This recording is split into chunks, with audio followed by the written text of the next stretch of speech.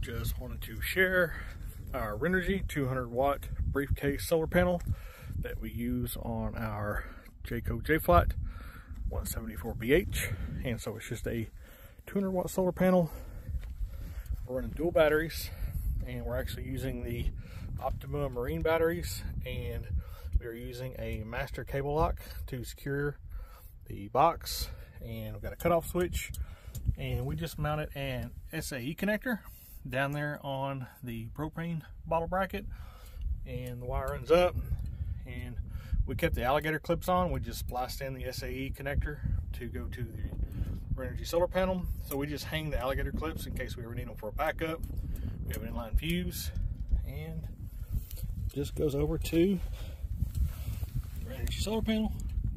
And as you can see, it's really cloudy out, and we're still putting out some decent power.